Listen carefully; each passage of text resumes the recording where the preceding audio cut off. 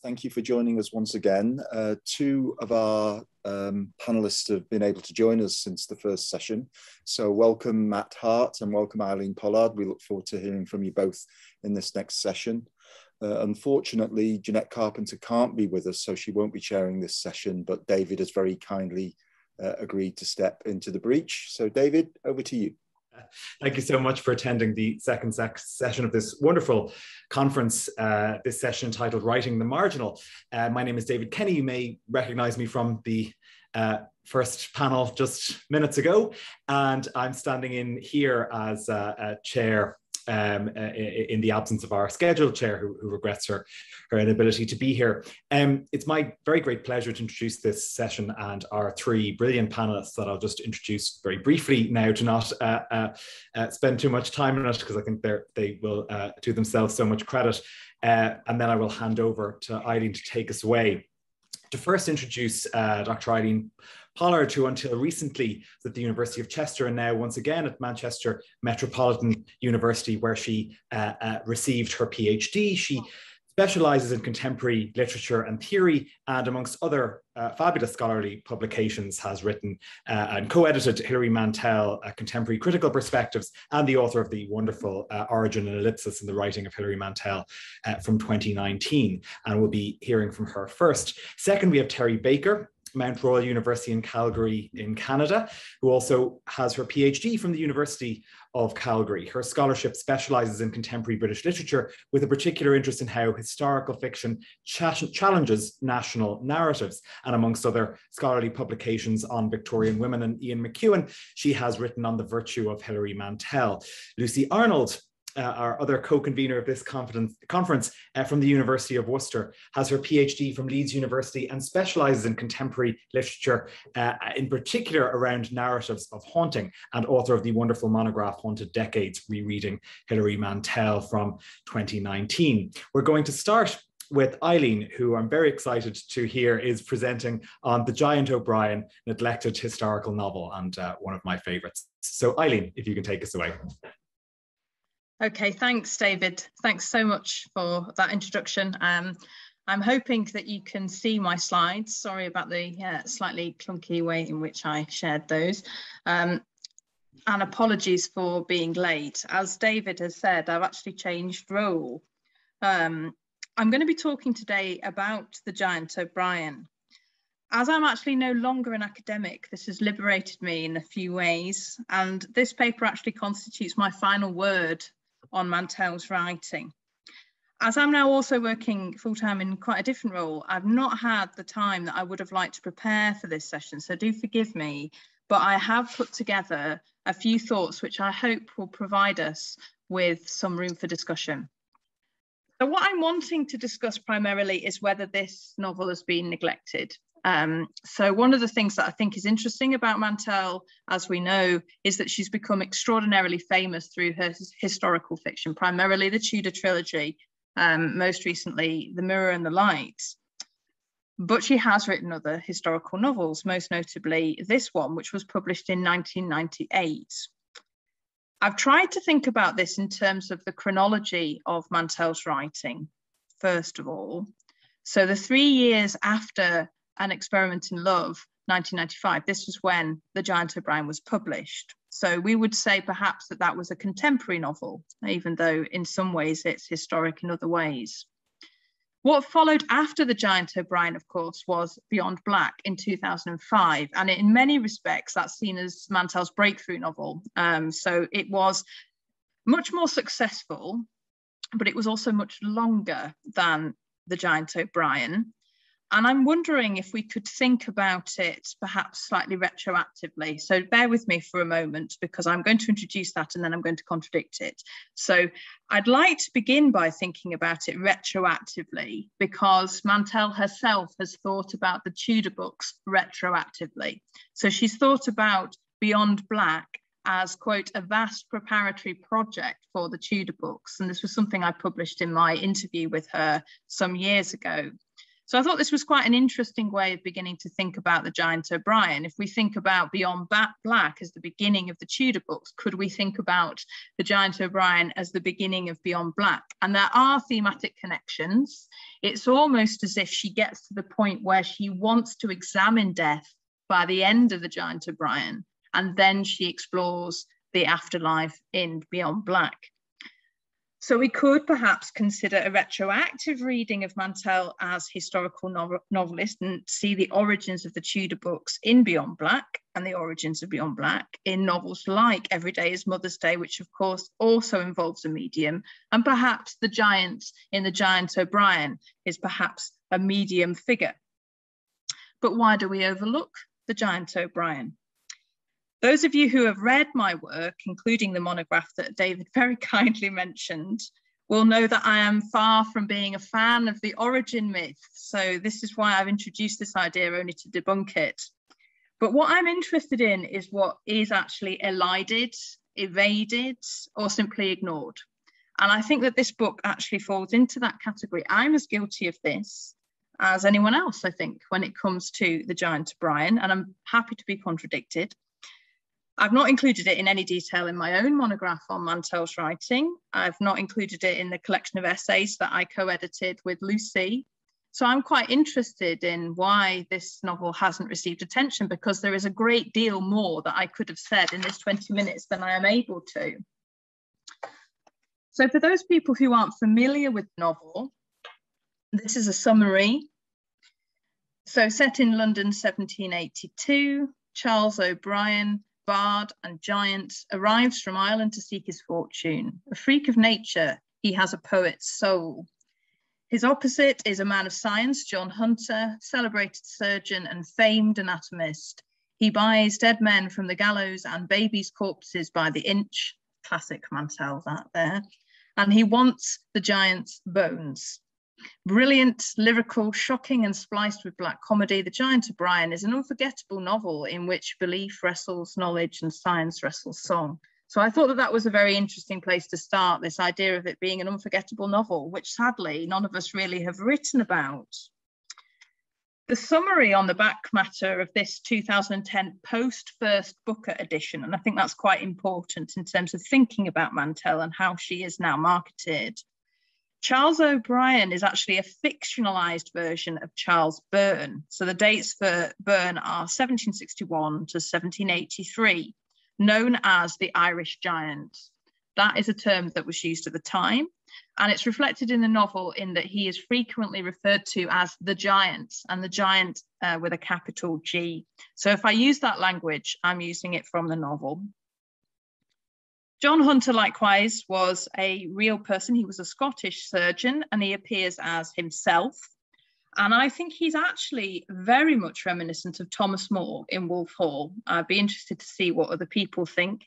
So he's a distinguished surgeon and scientist, but here he's portrayed as absolutely monstrous in all kinds of ways, unable to self-reflect, and preoccupied by a very particular set of questions and goals.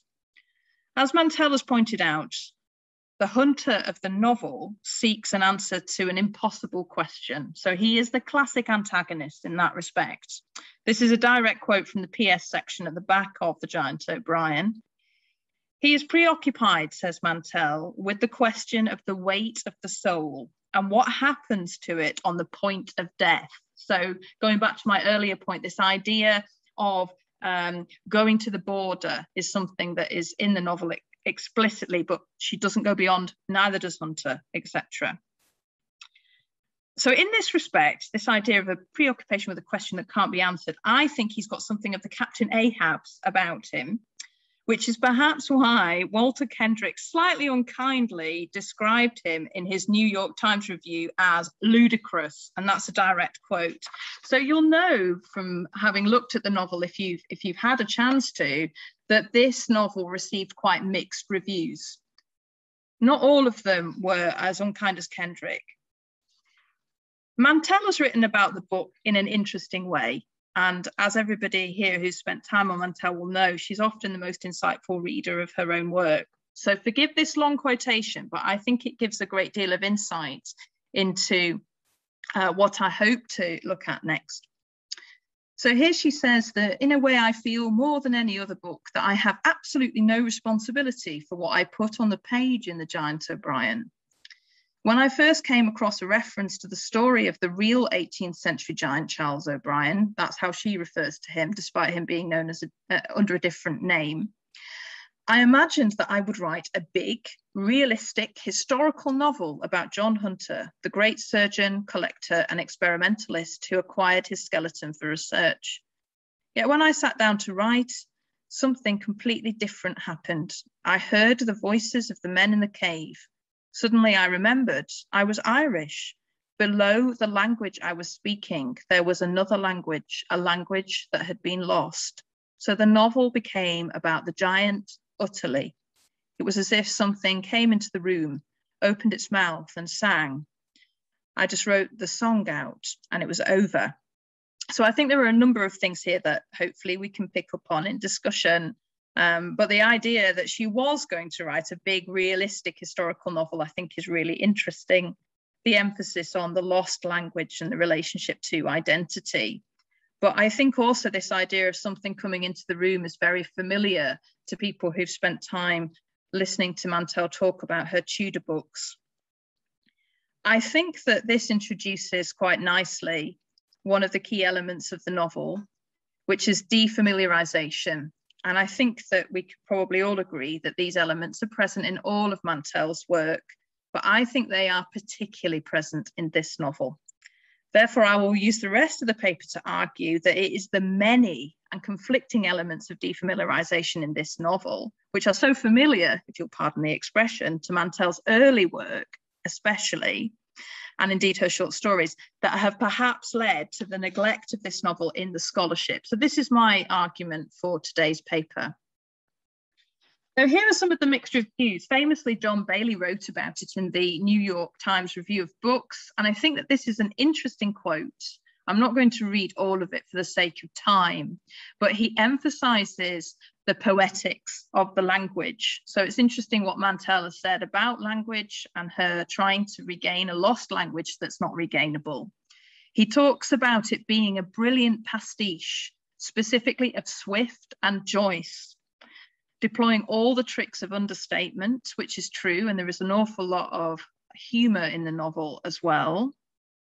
He draws upon the work of Slovsky. So I'm thinking here particularly of the essay artist technique, the making strange. And he goes on to talk about her reanimating, which is a word that's become very associated with Mantel, particularly through her reflections, her approach to historical fiction. And he talks about her style as acute and her arresting vision of history. So I think we can all see the seeds of things that percolated later in that quite insightful review. Forgive me for slightly laughing at the novel in the way it was described elsewhere as lyrical, disturbing, grievous, magical, stinking, complex, magnanimous, dark and strange. So mixed reviews, I would say, on balance. It is a shocking and violent novel. It is uncomfortable. It ends with a note that is a slap in the face reality check. It makes you feel every bit the voyeur you are. This is the ending. This is her note to you, her final moment. She says, the bones of Charles Byrne, so this is the real man, may be inspected during the usual exhibition hours at the Museum of the Royal College of Surgeons, Lincoln's Inn Fields, London. That's the end of the book. It might interest you to know that the Hunterian Museum is currently closed, and during this period of closure, the trustees will consider releasing Byrne's skeleton for burial. So I think there is a deep political message there. Moving on, conscious of time, I'm going to touch upon the different ways in which the novel defamiliarizes. It does so through the grotesque, which is not unusual for Mantel. So here we have a figure that is described, and I won't read the whole quotation. It's described as a hybrid, and it has elements of the composite, which is a recurring trope in Mantel's work. Interestingly, and you'll see here the giant is referred to as the giant, capital G. He's the only one who sees it. So there is something going on there, I think, in terms of perspective, which I'll pick up on later. There's an idea of this sort of insight being associated with the Irish and with Irish identity. You'll note the English don't have werewolves. For the English, you're either one thing or the other. There are more of these grotesques in Mantel's short stories, and I have written about that elsewhere. But I'd like to move on to other forms of defamiliarization, particularly in terms of the dead, which I think is useful for thinking about the Tudor books. So this is actually from the perspective of John Hunter, and there is a dichotomy in the novel in relation to an idea of the spiritual through the giant and an idea of the rational through John Hunter, and the rational definitely loses. But even here, John is saying it's easily to be confused about the living and the dead. This is a sentence very reminiscent of what happens in the Tudor books. If you look at that top quotation, he's talking about his younger brother who's dead, and also called John. And it goes on to say, I say this because though in most cases the dead and the living are quite unalike, there are special circumstances when it is difficult to distinguish one from the other. This is brought up later as well in the novel. And this is the whole question around the soul. Again, this is focalized from the point of view of Hunter. There is a difference in the language between the giant and Hunter, but they're focalized in a way that is highly reminiscent of what happens in the Tudor books. It's not first person, it's very much third person, but there is a distinct shift in register. There's a difference in focus from the unquantifiable with the giant to the very much quantifiable, from meaning to merely value. There are two more slides that I'd like to share with you. I'm conscious of time. There is also defamiliarization in the novel via the unseen. Again, it would be very, very familiar to people who have read more of Mantel's work that this is something she comes back to again and again. There's an opposition between broadly Irish folklore and storytelling and English empiricism and control. One of my questions, which I think would be interesting to talk about if we have time, is whether or not that dichotomy actually works in the novel. I'm wondering if that might be one of the reasons that the scholarship hasn't emphasized this book. That's just my view. The mentioning of the edible house is one of the more concrete references to particular forms of Irish storytelling in that top bullet point. But there's another here that is, I think, a very classically Mantel statement, ventriloquized here by the giant in the second bullet point. The lesson is not about believing that things may be, the lesson is not about beasts, sorry, but the lesson is about believing that things may be invisible, but still exist. And then we have that final link there to Greek mythology and the lotus eaters. So there's a great deal going on in terms of connections with various forms of the unseen. But my final slide is to do with the body, which you might wonder why I've left to the end, but I think it's partly because it's so significant. Defamiliarization via the body is most evident in terms of the giant's experience of both embodiment and feeling. He's frequently described as a figure who feels too much. But we also have that via Hunter. And the reason I've included this whole quotation is I feel it could be Thomas Cromwell, in particular in relation to his illness and his recovery from that illness. You'll note that his family doesn't recover from the illness. But Hunter here is talking about after 10 days, he's out of bed, leaning on an arm. He claims kinship with his feet. He knows intellectually they belong to him. And he accepts that he has returned to his true size, that the fire isn't burning purple. And then finally, and I love this line, his hands swim in dislocated space. It's as if something's gone inside, as if his spring were broken.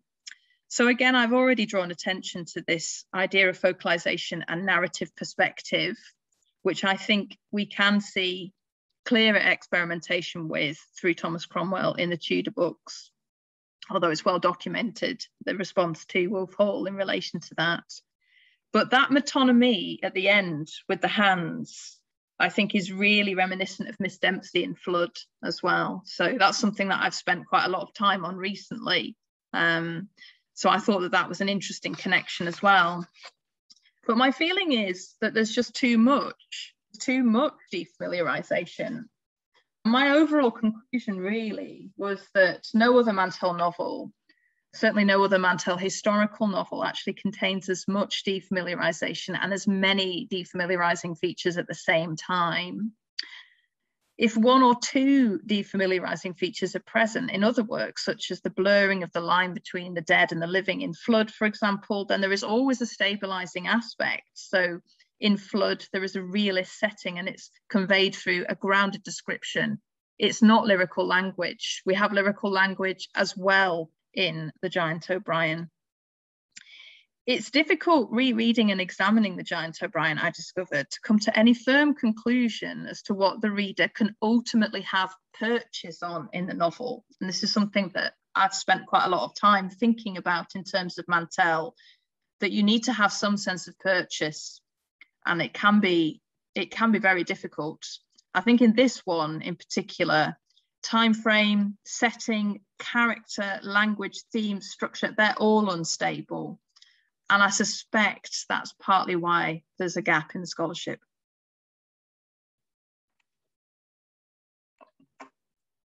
Thank you so much, Eileen, for that absolutely fabulous presentation. I'm burning to ask a question, but like everyone else, I will put my questions in the Q&A chat box and we can deal with them at the end of all three papers. So a reminder that you can do that at any point and we'll return after all our panelists have had an opportunity to speak.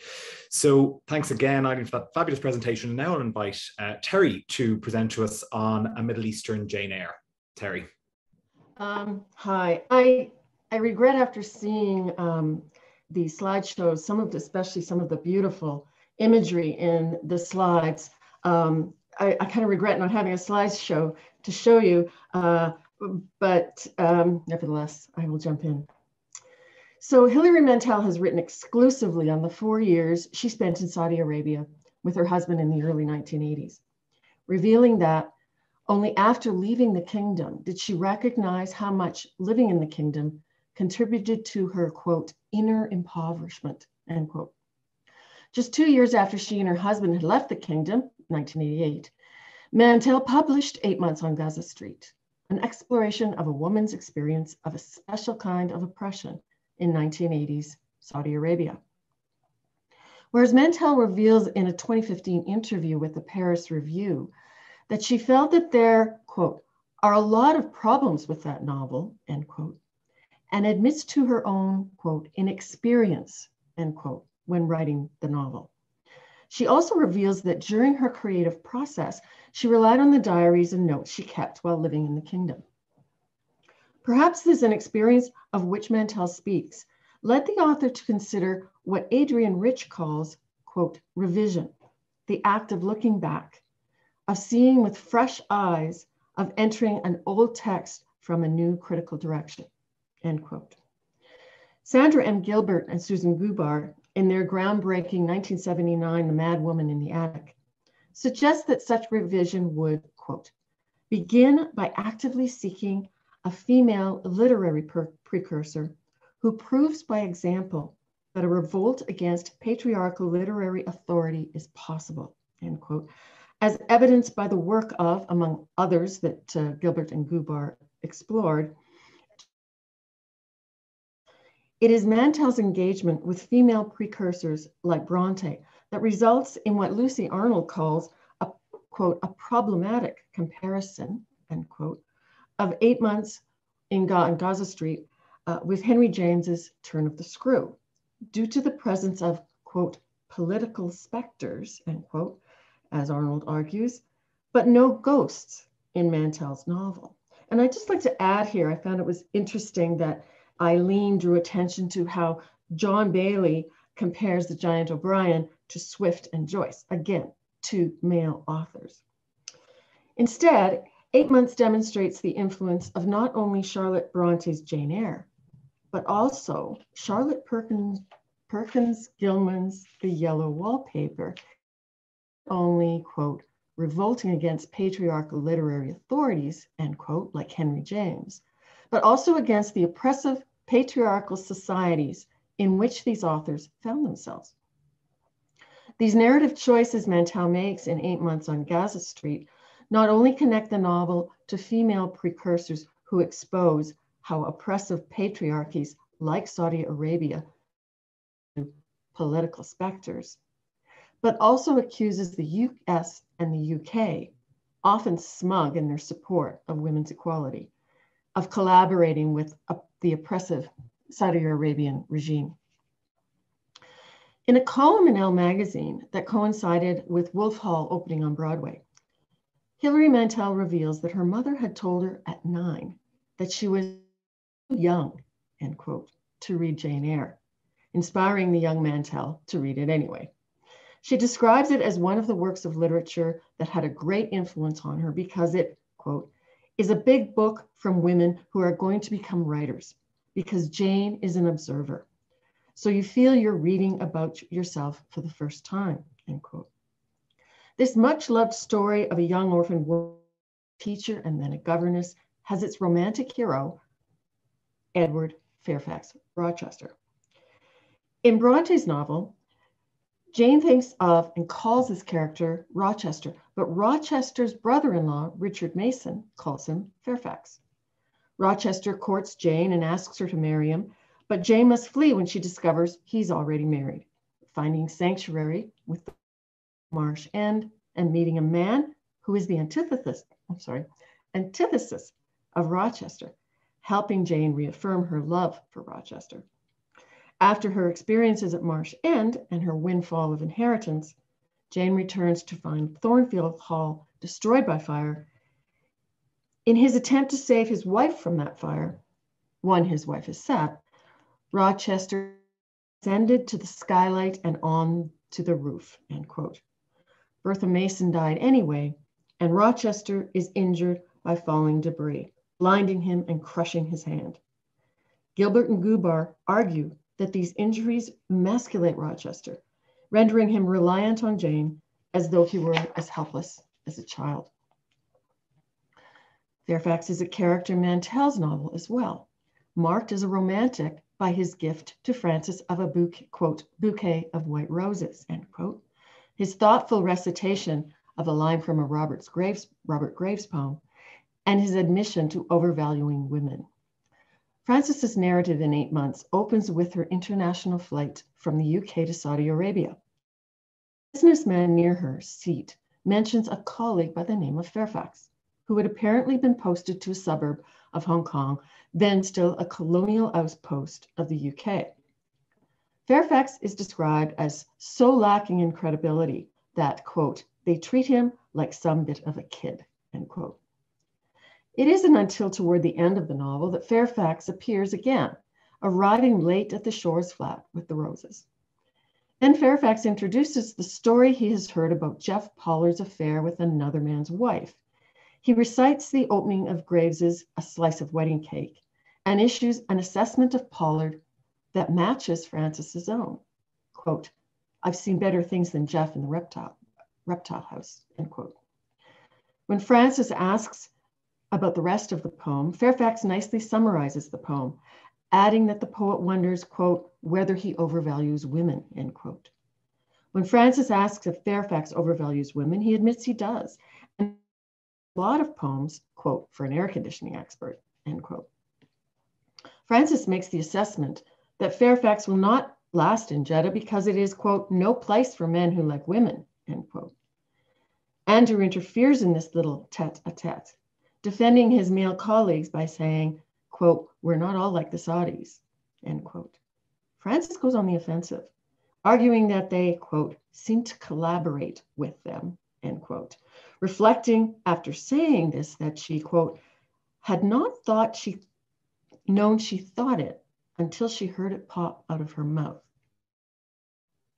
Much of what constitutes the mystery at the center of this novel, 8 Months, and the suspicions of illicit transactions occurring above the Shores' apartment, is revealed on the roof of the Shores apartment block, which, like the roof of Thornfield, is a place for viewing the lay of the land, but also a place of horror. Shortly after her arrival in Jeddah, Frances goes up to the roof of the apartment block, where she discovers long views over the dusty street, over the big turquoise rubbish skips, over the rows of parked cars. Fierce cats spit and howl and limp in the purlieus of the building, end quote. On another visit, she goes up to the roof to, quote, look out over the city, end quote. Frances reflects on how she, quote, liked the roof at first, this privileged and private view, end quote. It is during one of her roof visits that she spies, quote, a wooden crate, end quote, on the balcony of the empty flat that is located above her own flat. What is in the crate becomes Frances's obsession. In Bronte's novel, Jane is led to the roof of Thornfield Hall when Mrs. Fairfax is giving Jane a tour. From that flat-lead roof, Jane, quote, surveys the grounds laid out like the bright and velvet lawn, closely girdling the gray base of the mansion, end quote. Later, Jane climbs to the roof where she, quote, looks out afar over sequestered field and hill and a long dim skyline, end quote. While Jane's initial view has order and beauty, Frances's initial view is of garbage and feral cats. However, Thornfield's roof is the site of Bertha Mason's death and precipitates the maiming of Rochester. The apartment block's roof is the site of Fairfax's shock and fear that precipitate his attempted escape to the airport and his death. During Fairfax that precedes this tragedy, Fairfax and the Shores drink too much homemade wine. Fairfax passes out on the couch and the Shores retire. Sometime in the early morning, Fairfax encounters something on the roof that terrifies him. Frances and Andrew find him in the stairwell, lead him back inside, and Fairfax nods off to sleep again. It is the last time they see him because, they discover later, Fairfax tries to make it to the airport and escape the kingdom, but dies on the way. Frances is left wondering exactly what Fairfax saw on the roof and how it might have been related to the mysterious crate that she had seen on the balcony of the vacant flat above them, and if Fairfax was murdered. Returning to the criticism that Frances makes of her husband and his colleagues, Mantel's choice of this word collaborate in the scene of Fairfax's arrival is an interesting one, given Mantel's birth in Northern England in 1952, where she would have grown up in a society for which collaborator is someone, quote, who collaborates with the enemy. Mantel describes the society in which she grew up in as a post-war society that was both anxious and complacent. Anxious because the struggle since 1939 had been so hard, complacent because, as her elders would have put it, England had won again. England had not been invaded, end quote. While Mantel's reminiscence supports the understanding of collaborator to mean something sinister in the years she grew up in England, it has been part of a media storm around Boris Johnson, having called, quote, MPs who passed the act forbidding a no-deal Brexit collaborators, end quote. Guardian columnist Stephen Poole reminds his readers and Johnson that collaboration has, since 1940, been defined by the OED as, quote, traitorous cooperation with the enemy, end quote. Frances's accusation of Andrew and his male colleagues as, quote, seeming to collaborate with the Saudis suggests that the Saudis are the enemy, end quote, and that Mantel is criticizing the West's collaboration with the Saudi regime. If Jane's anger and criticism are directed at Victorian society's concept of marriage, as Gilbert and Gubar argue, then Frances's anger and criticism are directed at the collaboration between the United Kingdom and Saudi Arabia, and the United Kingdom and Saudi Arabia. This participation of the UK with the Saudi economy is demonstrated by the presence of Turadep, William, and Shaper, the company that hires Andrew Shore, and the company of expats. The participation of the US in the Saudi economy is demonstrated by the American-made model of the building that Andrew is working on, and the Shores' American friends, Carla and Ricky Zusman. But does doing business with the kingdom equate with collaborating with the kingdom? In her exploration of sex and social justice, Martha C. Nussbaum criticizes the international community because the world, quote, worldwide mobilization against South African apartheid was not accompanied by any similar mobilization to divest stockholdings in nations that treat women as unequal under the law. In 8 months, Mantel compares the situation of women in Saudi Arabia to those who suffered under apartheid in South Africa. In her nonfiction writing, she makes the comparison explicit. Andrew tells Frances shortly after she arrives that people, especially women, are not free, quote, just to move around as you like, end quote. Frances says that it reminds her of the, quote, pass laws, end quote, the South African system that controlled the movement of its diverse population. Throughout the novel, Frances's movements are both controlled, criticized, and erased, from inappropriate language from the drivers of cars to cars trying to run her over, avoidance by Saudi Arabian males to make contact with Frances or answer any of her questions, rendering her invisible. By accusing Andrew and the men of his company, and by extension, the men of the companies that work with them, of being collaborators, Mantel, through Frances, is accusing these men, their companies, and their countries for neglecting to raise against Saudi Arabia the kind of, quote, intense public concern and condemnation that other systematic atrocities against groups often receive, end quote. Nussbaum argues that liberal respect for religious difference is involved in this neglect. I have a little bit more here. I'll try to get through just the Charlotte Perkins Gilman analysis, who is also an influence on Mantel's novel, as seen when, just prior to Fairfax's arrival, Frances discovers that the landlord's workers are, quote, preparing to line the stairwell with pattern tiles with a whirling pattern of black, white, and red, end quote. The application of the tiles, 5 minutes, okay. The application of the tiles is not yet complete, but Frances is assailed with horror, anticipating that when the tiles, quote, met in the middle, the effect would be hellish, end quote. She stops, quote, to consider the pattern, small faces, like each tile with its splash of scarlet, its swirl of black. She felt as if she were being watched by bloodied eyes, by the victims of some Quranic punishment. And soon the men would start work again and the watches would multiply, end quote. These hellish tiles suggest Perkins Gilman's much anthologized short story, The Yellow Wallpaper. After Fairfax's death, quote, the tiles look down from the walls, each with its hostile eye and signal scarlet tear, end quote. This is significant because during Perkins Gilman's protagonist, a bedroom of a colonial mansion, she describes the wallpaper as, quote, sprawling, flamboyant patterns committing every artistic sin, a smoldering, unclean yellow, end quote.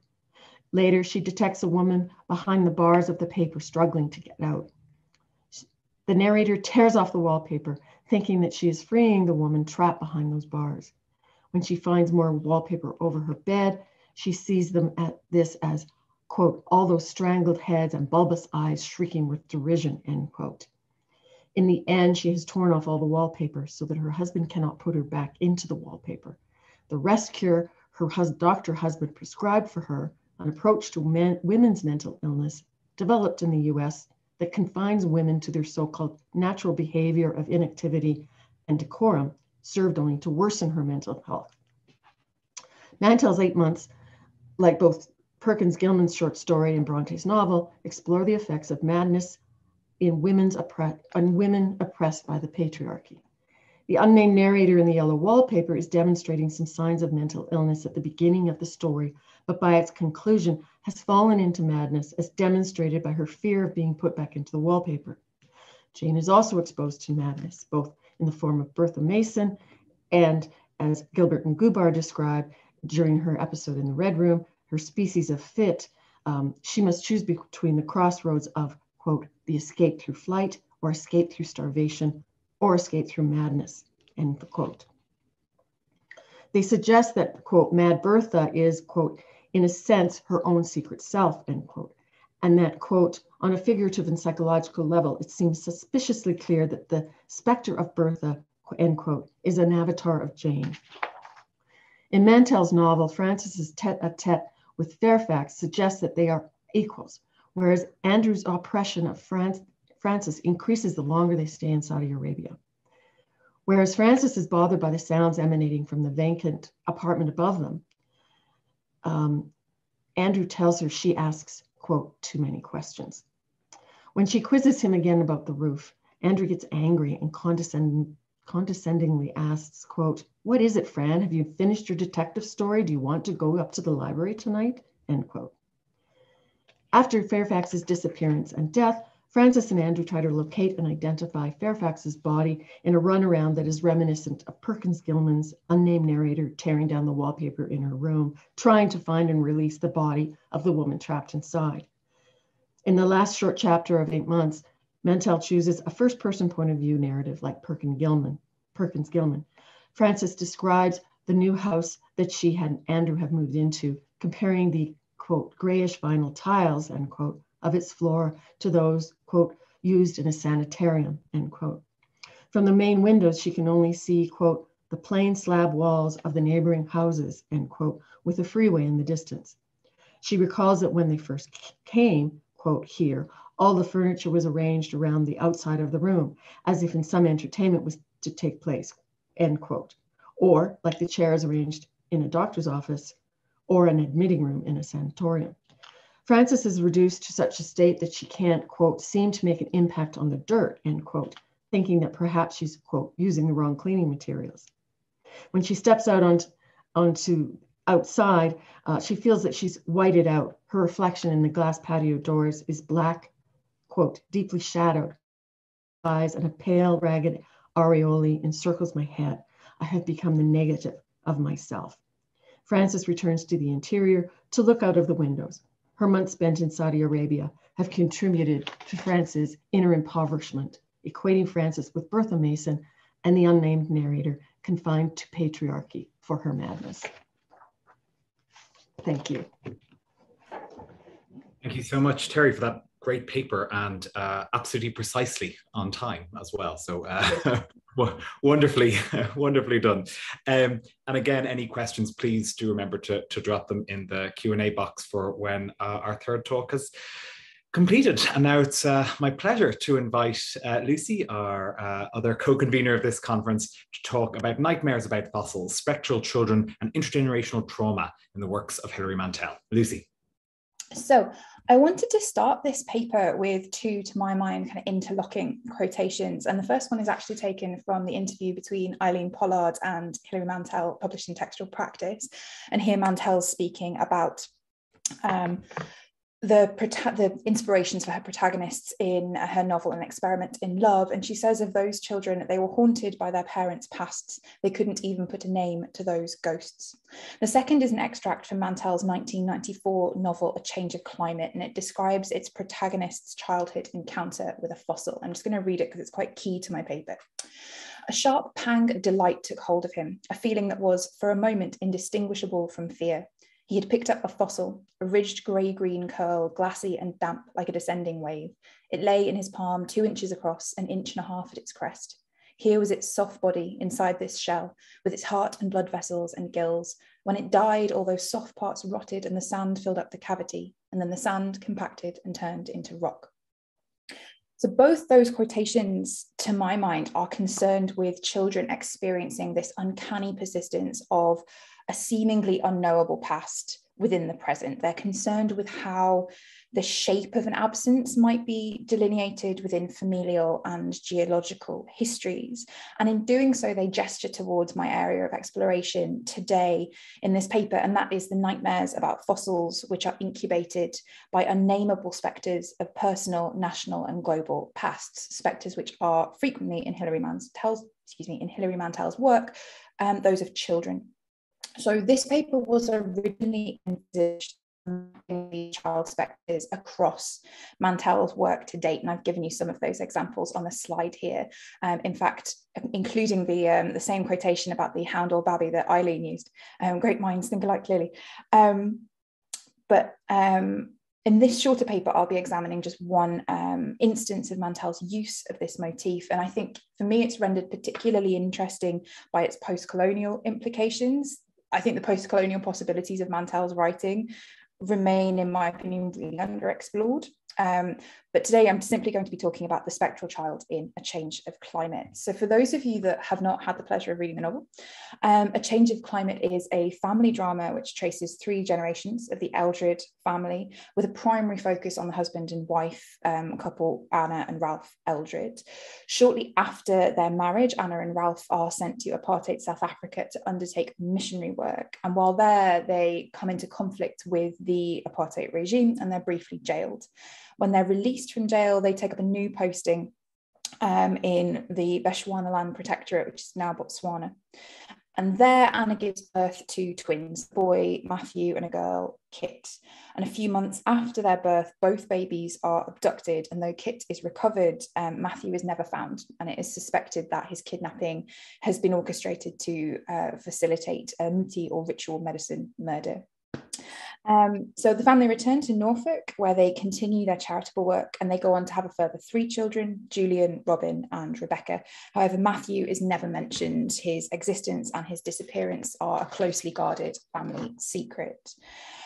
And the narrative really centres around how the Eldred's lives begin to break down in the face of the pressure that this horrifying secret exerts on them.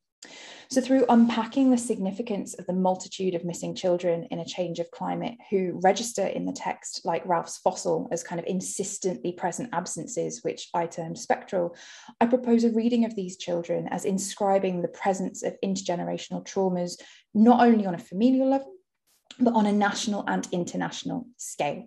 So I'll be conducting this reading in the context of Derrida's conceptualization of how we might relate to the spectre, the political and ethical possibilities inherent in that relationship, as he puts forward in Spectres of Marx. But I want to put that into conversation with Nicholas Abram and Maria Torok's psychoanalytic concept of the phantom and the crypt. And that's a critical conjunction that I hope will allow us to move a bit more easily between the intrapsychic and the international. So to begin then, let's return to that fossil. As my title implies, the fossils in the text, and Ralph goes on to become a keen fossil hunter, he builds up a significant collection, they act in the novel as an unsettling force. Ralph's delight, which is indistinguishable from fear, manifests in a number of Ralph's children in profound anxiety. For these children, born after Matthew's disappearance, the present absence of the fossils is nightmarish. Mantel's use of language in the extract on the slide here provides an insight into why these seemingly innocuous objects have this effect on the children. Julian's peculiar horror is underscored by its ambivalence. The fossils frighten him both in their status as broken traces, indications that something has happened, but not necessarily that something is, and in their dead and goneness. They are frightening because they both insistently try to communicate as traces and because they emphasize the irrevocable nature of death, its obliteration of presence. The fossils are not just dead, they are dead and gone. Their absence is grammatically harnessed to their deadness. So the nightmares about fossils, their peculiar horror, is just one element of a constellation of strange compulsions and behaviours exhibited by the Eldred children, but particularly Julian, and I've described those on the slide here. The 2 examples that I've given articulate an anxiety about and play with absence and presence, the visible and the invisible, the knowable and the unknowable.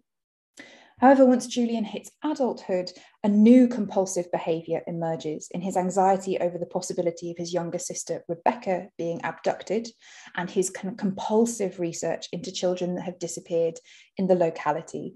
Now, really fascinatingly, and as we might expect from an author who places such emphasis on what the historical record can and cannot provide, all of the references that Julian makes in this passage are to historical unsolved missing child cases. And just you do a little bit of digging and you can find these original cases. It's striking that this description of Julian's behaviour is given in the context of it being inexplicable to his parents and to his siblings, and indeed to himself. As his mother puts it, "I don't know what to say. I don't know what to say to you, Julian." While Julian says of his anxiety, "I can't explain it to you any more than I have." However, when read in light of Abraham and Torok's notion of the phantom and the crypt, the significance becomes clearer. Abraham and Torok were psychoanalysts and theorists, and they argue that certain kinds of losses, whether emerging out of bereavement or other trauma, are so catastrophic as to be inadmissible to knowledge. So this means that the normal process of mourning fails, and instead the result is the formation of an intrapsychic crypt. As Esther Piran puts it, such failure transpires when the healthy process of introduction, where the self expands itself by assimilating or working through its own desires as well as external objects and events, is unsuccessful, and incorporation, where the self takes the object into itself whole, sort of swallows it whole as it were, preserves it as a secret never to be revealed, occurs. However, this secret tomb is never fully sealed off, according to these theorists, and its contents find ways to make itself manifest, as Abraham and Torok describe. They say sometimes in the dead of night, when libidinal fulfillments have their way, the ghost of the crypt comes back to haunt the cemetery guard, giving him strange, incomprehensible signals, making him perform bizarre acts, or subjecting him to unexpected sensations. Torok goes on to point out how, like a commemorative monument, the incorporated object betokens the place, the date, the circumstances in which desires were banished from introjection. They stand like tombs in the life of the ego. Mantel's representation of Anna and Ralph's experience of their loss and the stuckness that the secrecy around their son's abduction institutes resonates powerfully with this model. As Ralph puts it, when his son tries to ask him about his experience in South Africa, he replies, "All that part of our lives, we prefer to forget it, Anna and me. We've closed the door on it." So for me, that dash is so important in the way that Matthew's loss kind of insistently emerges in this text, even and especially when the character's language acts attempt to just completely erase him. Interestingly, Julian is only able to move towards the kind of letting go of the compulsions that give the phantom of Matthew house room after his girlfriend takes him and shows him a monument to another dead child. So Frances Hibgame, who is mentioned in the novel, becomes another spectral child who is reanimated in this narrative. As you can see from the other image on the slide, that's an entry from Debrett's The Peerage of the United Kingdom. Frances was a real person, and the memorial Mantel adverts to is also real and located in Burnham Norton Church in Norfolk. So the crypt need not only form in the psyche of the individual or individuals who have undergone a loss, and indeed Abraham and Torok also theorize the concept of the phantom, a figure of intergenerational haunting, which indicates, as Rand puts it, an undisclosed family secret handed down to an unwitting descendant. Now, intergenerational trauma was originally theorized in relation to the children of Holocaust survivors, many of whom displayed the kinds of incomprehensible signals and bizarre compulsive behaviors which Abraham and Torok point to. And it's this kind of phantom that Matthew forms in the text, where his siblings seem to sense his absence without knowing of his existence. As Kit, Matthew's twin, asks, "Do you think that your body has memories that your mind doesn't have access to?" So what happens if we read Julian's behavior in light of these ideas of the crypt and the intergenerational phantom? Julian's behaviour offers an articulation of the experience of intergenerational trauma, as Julian is unwittingly being compelled to act by traumatic knowledge he doesn't really know he possesses. Such a reading also compels us to read Julian's behaviour as articulating something meaningful. The erasing and rewriting he takes part in as a small boy speaks to this idea. The erasing and rewriting he takes part in as a small boy speaks to this idea, graphically enacting his mother's traumatic replaying of the night Matthew was taken, trying to reverse the sequence of events and avoid them happening.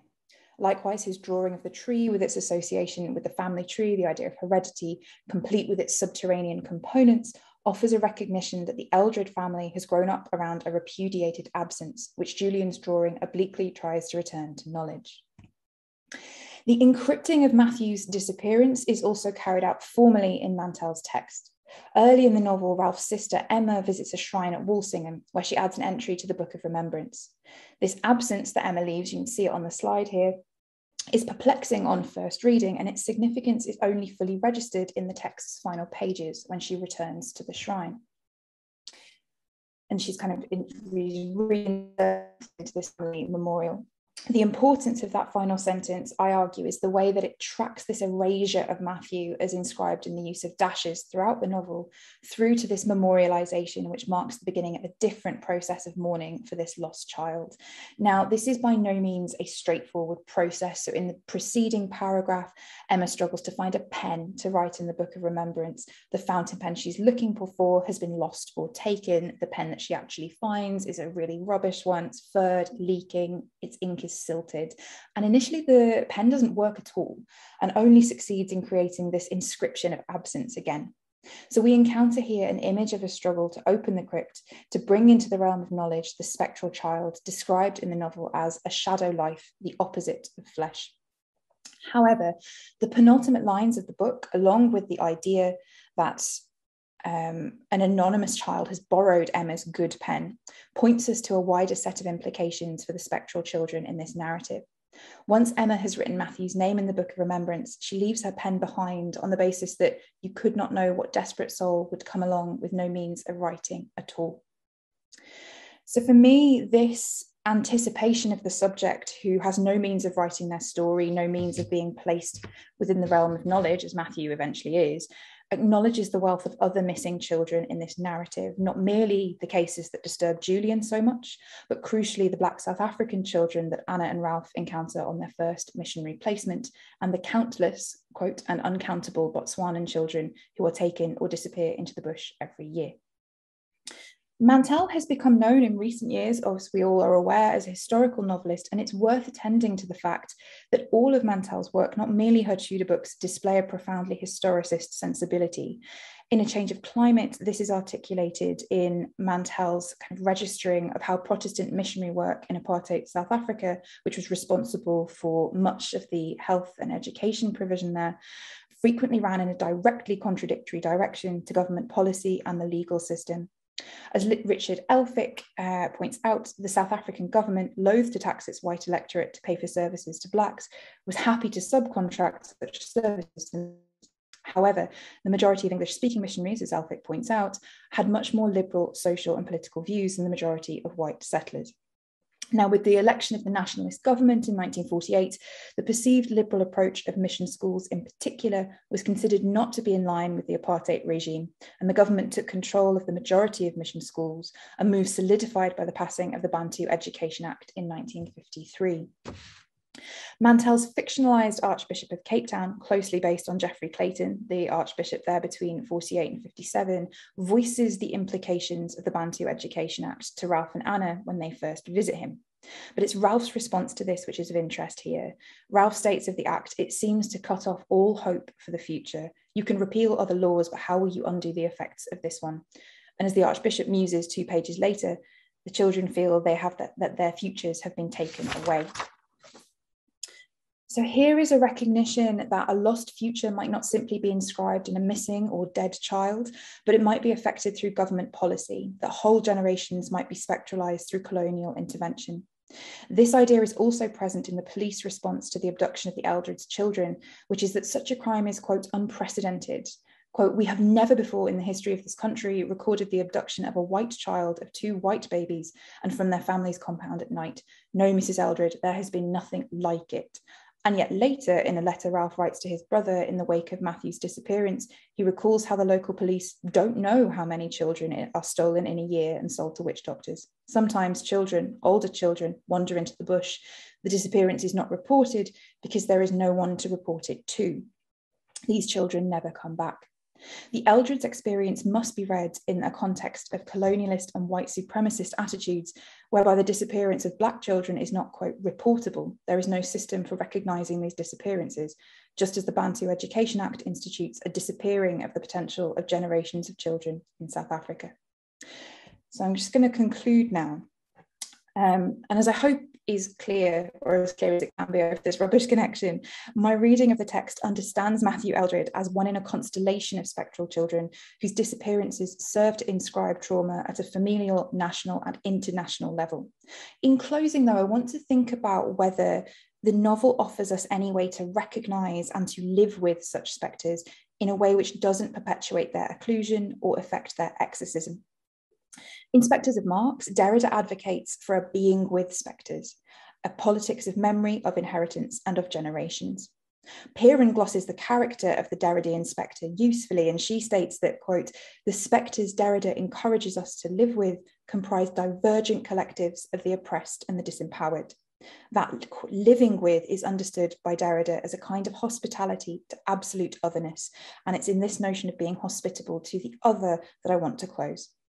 So towards the middle of the novel, Mantel introduces us to the character of Melanie. Melanie is a child in care who persistently runs away, has problems with drug use, has a history of self-harm, and is known to be violent. And I've given her history before she comes to the Eldreds on the slide there.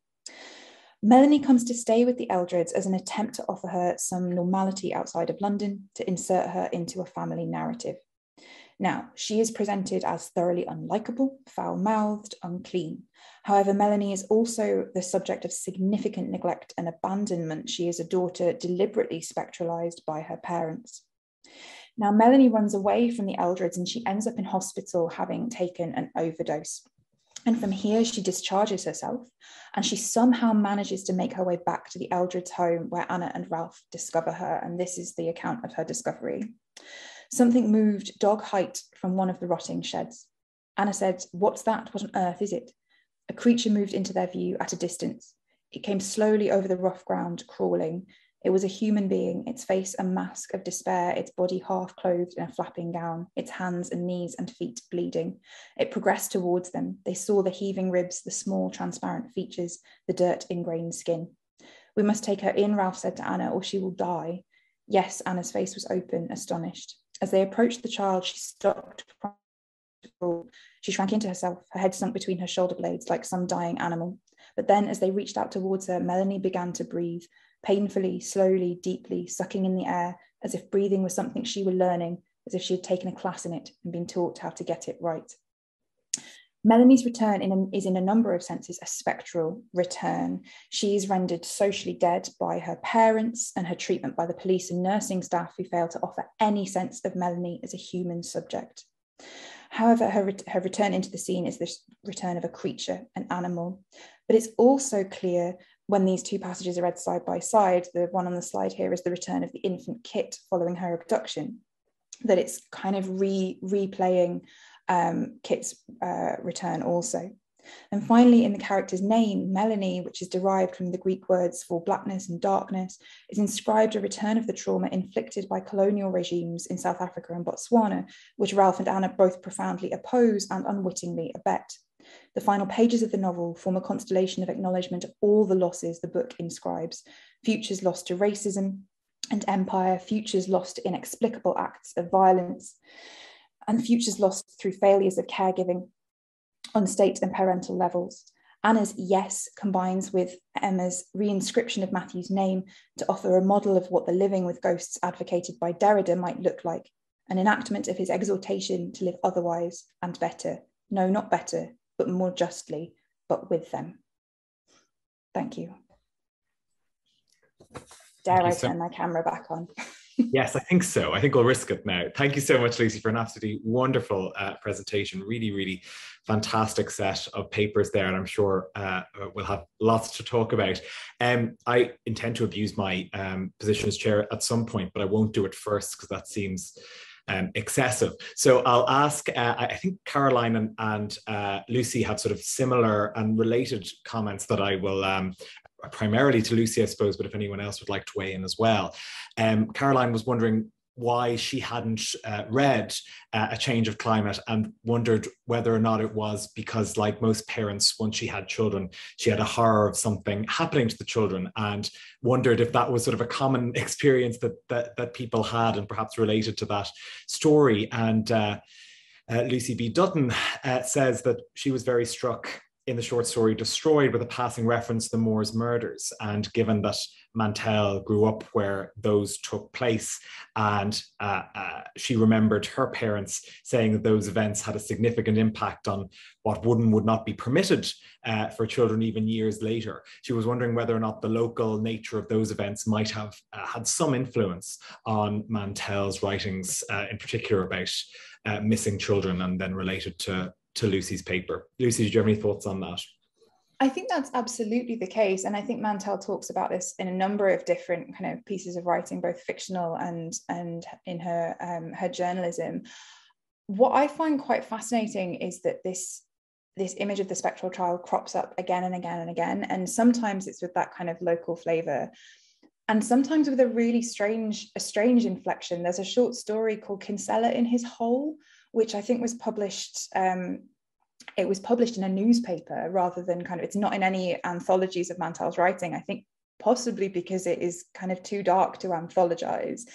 And for me, there's an implication there that the two of the murderous children in this story, children who commit murders rather than children who are murdered, that they are Fred and Rose West. That there's this kind of, the child might be spectralized in Mantel's work for lots of different reasons, might be put beyond the pale for lots of different reasons, but certainly that kind of local aspect, I think, is very much there. And I think actually really underscores how Mantel tries to represent the treatment of the Botswanan and South African children in that novel. I think there's a lot of problems with that novel in some ways, in the ways that those countries and those cultures are represented. But there is a sense for me as a reader that Mantel is trying to find this local understanding of certain kinds of children and trying to express that. And it's certainly something in my work that I'm interested in terms of when is a child not a child? When do they kind of get excised from that status? Eileen or Terry, did you have anything to add in that topic?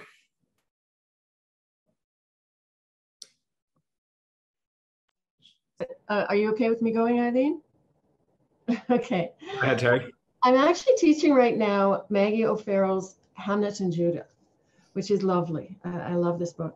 And Maggie O'Farrell said that she couldn't write the book until her own son was past the age of when Hamlet died, because of course her book explores the death of Shakespeare's only son. And it does it in a very beautiful way. But I think with regards to reading things about children, when you have children, I agree totally. There were things I couldn't read when my children were smaller. My children are now grown up, and it's a little bit easier. So I really think there's timing.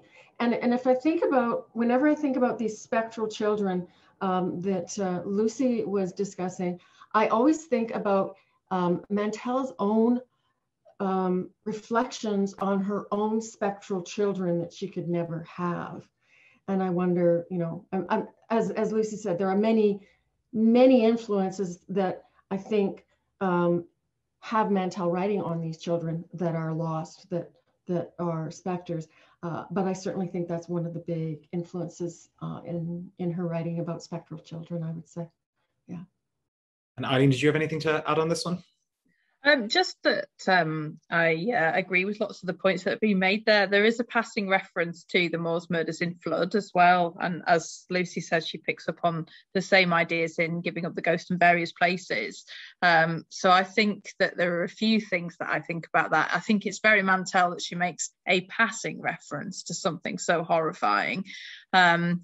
And I think the fact that it recurs does suggest that it is significant, that it's a part of a kind of mental map around trauma and experience. And just to reiterate that Kinsella in His Hole is really one of the most disturbing short stories Mantel has written, I think.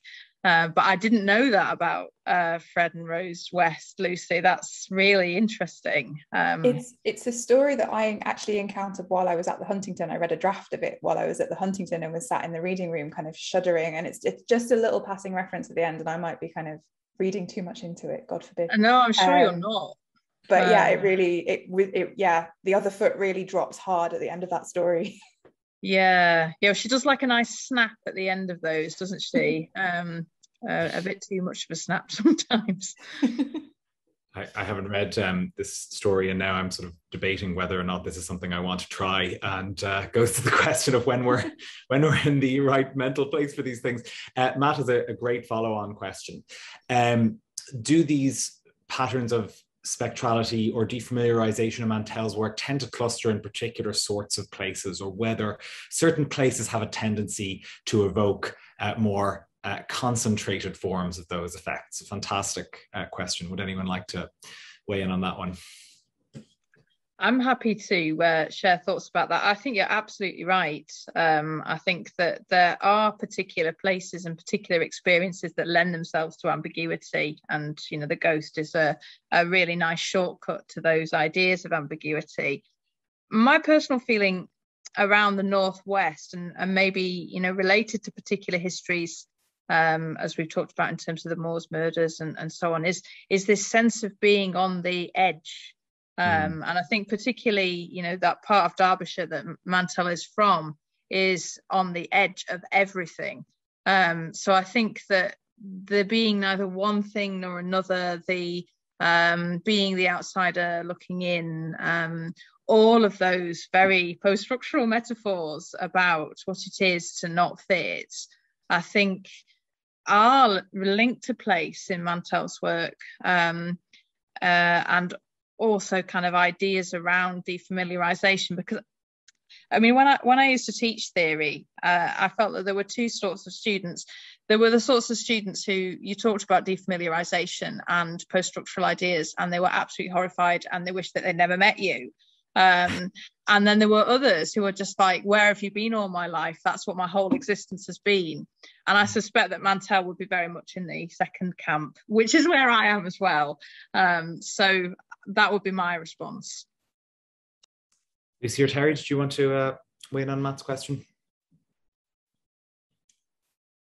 I'm happy to jump in. It was really just a comment on the landscape of Derbyshire, which I actually think, having visited really recently, actually been up to the peaks and been to the Lady Bower Reservoir, which Mantel writes about in a couple of short stories, and just experiencing that landscape as profoundly unsettling and profoundly kind of alien, and not in the way that you kind of expect a national park to be. I think there is something about the ways in which the landscapes that Mantel experienced as a child, has experienced throughout her life,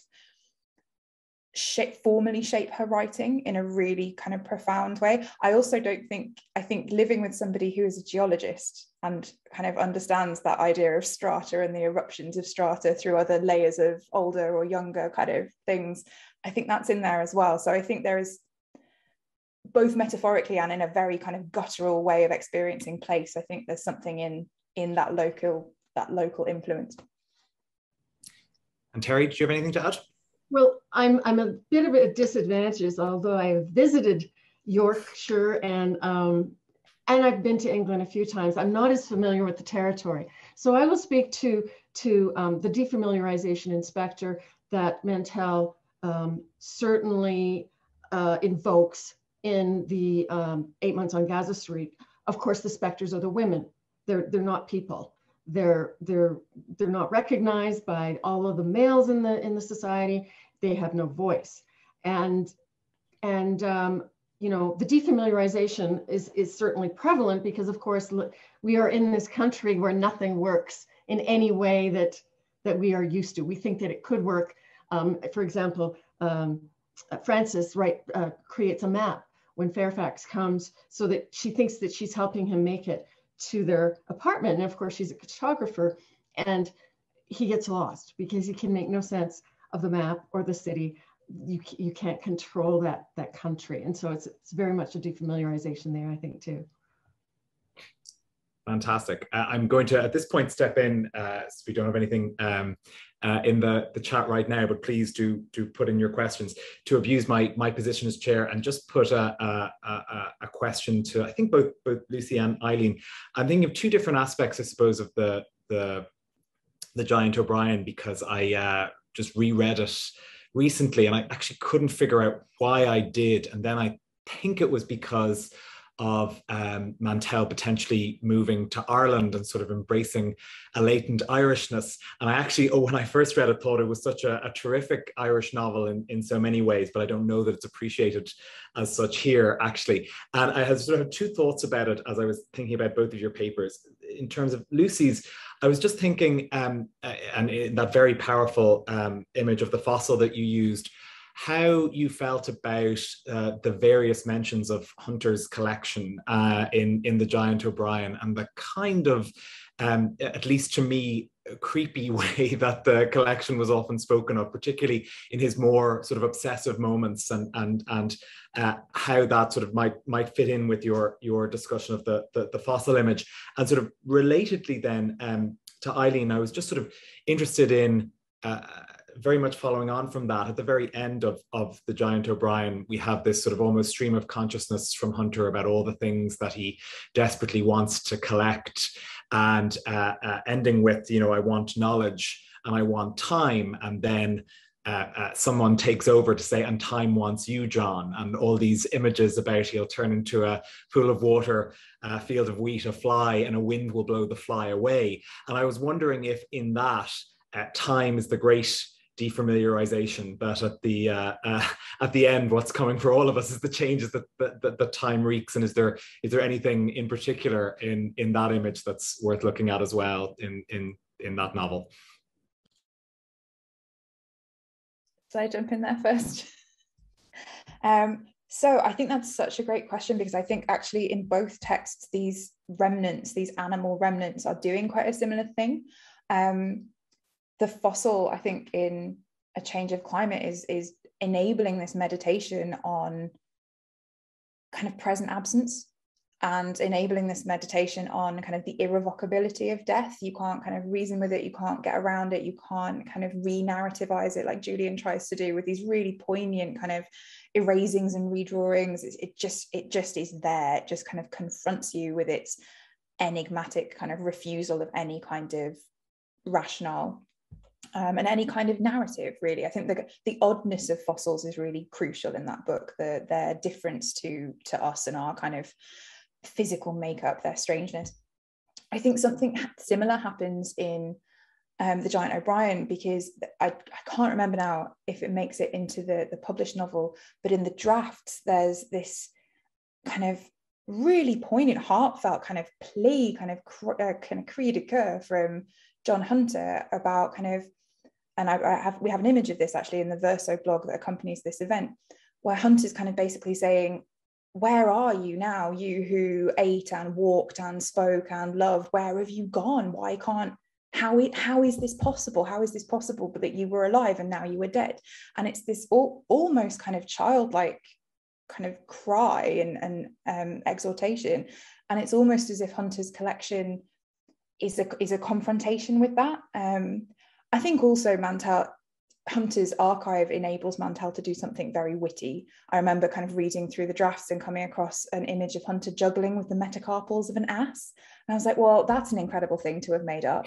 And then I looked at the portrait of John Hunter in the Hunterian Museum, and the metacarpals are in the portrait. I was like, of course they are. Of course they are.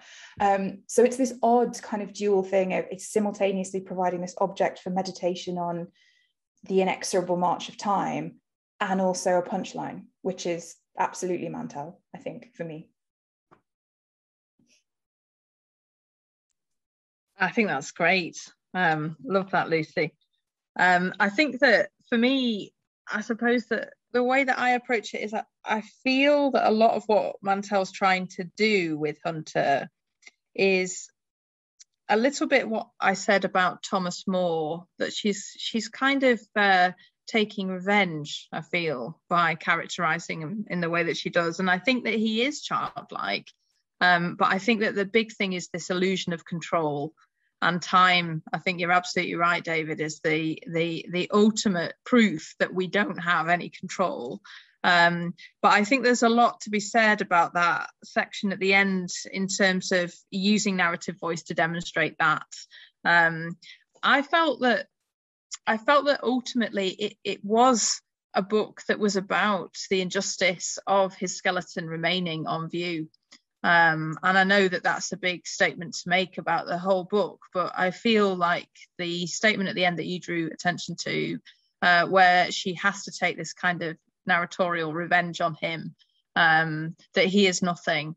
I think that it is linked with the notes. And I think that when I was preparing the paper, the fact that it's still the case that his skeleton still hasn't been buried, I think that says an awful lot. This book was published in 1998. So I think ultimately, yes, I agree with you about time.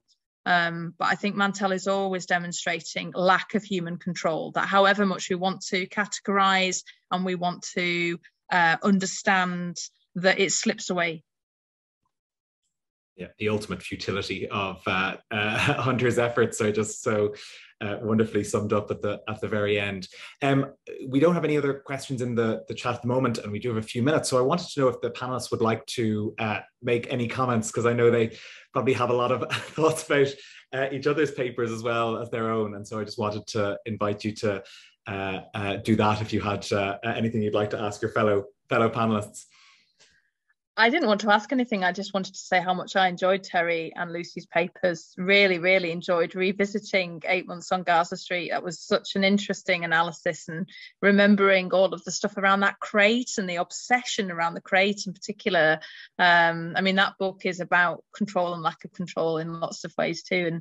And just, you know, excellent paper. Lucy, loved the theory, loved the combining of spectres of Marx with various other theorists, just stellar. So thank you both. It's been a pleasure to be on a panel with you. The feeling is absolutely mutual. Terry, I was just blown away by the detail of your comparison between Jane Eyre and 8 Months, and that's a novel that I have published on, and I was kind of like, I didn't notice that. I never know. That's incredible. So and really, I think Mantel and intertextuality is a really unmined seam in the scholarship at the moment, so I'm hoping maybe we can have some more conversations about that. And I also wanted to say thank you to Eileen for a spectacular paper, but also for giving us the phrase "something of the Captain Ahab's," which I'm going to try and introduce into common parlance, because that is spectacular. So thank you so much. It's just been an absolute pleasure. And I would like to echo my colleagues on the panel. I thoroughly enjoyed and learned so much from both of your papers. Obviously inspire me to go back to those texts and dig a little deeper. I am going to reflect a little bit back. You bring up, Lucy, the idea of intertextuality in Mantel's work. And it's funny, when I started to write this paper, I was actually teaching Handmaid's Tale, and I thought, and then I was teaching Jane Eyre, and that's when I started to make all these connections. And in the same class, I had taught the yellow wallpaper, but I only kind of really thought about the yellow wallpaper more recently. But what I was thinking about is in Lucy's presentation of the stitchery in Mantel's Wolf Hall and the trilogy, the Cromwell trilogy, and how that is just another form of Mantel. Sometimes she uses that term, resting on the shoulders of. She's resting on the shoulders of some of the really interesting texts and narratives of all kinds of different types and media that she is, you know, I guess you could say she's recognizing this literary history that isn't always, it's not traditional, so it's not always recognized. And I know I could think of other ways that she's done that in other books, but I'm starting to want to go back and look at some of the ways that she's tapping into these female voices in very unusual ways. I think it's a very interesting idea. Yeah. Well, fabulous. I think it's probably as good a place as any then to draw a halt to our conversation for the evening, and just left to me before I hand back over to Steve to thank so much our three panelists for absolutely fabulous papers and a great discussion. Thank you all so much. And thank you, David, for chairing the session so expertly. Thank you, everybody, for joining us this morning or this afternoon or this evening or wherever you are. I think we can all agree that this has been a fabulously successful series of conversations sparked by some tremendous papers. So thank you to all of those who've shared their perspectives on Hilary Mantel with us. I'd briefly like to take the opportunity to remind you that the Mantel Literary Archive is held at the Huntington, that each year the Huntington Research Division gives away about $2 million in research funding to scholars from all over the world who want to come and use our collections. The closing date for this year's application cycle is November the 15th, and you can apply for fellowships of a year if you wish, or for as short a period as a month. And I would be very, very happy to answer any questions about the fellowship application process and the peer review process if any of you on the panel or out there in the audience have an interest in making such an application. We have had a steady trickle of people using the Mantel papers over recent years, but we are very keen to fund more scholarship in that archive, as you can imagine. And one of the reasons that we were so keen to do this conference working with Eileen and Lucy was to publicise the presence of the archive at the Huntington. So please don't hesitate to get in touch about any of that. So tomorrow we'll convene at 8 AM Pacific Standard Time, which Lucy is 5 PM with you in Normandy. So don't be late for your own party. And we will begin in the morning with the conversation that Lucy so generously pre-recorded with Ben Miles. And I think that will get us off to a terrific start. So thank you everybody for being here. Have a pleasant afternoon and evening, and we will see you tomorrow. Thank you, everybody.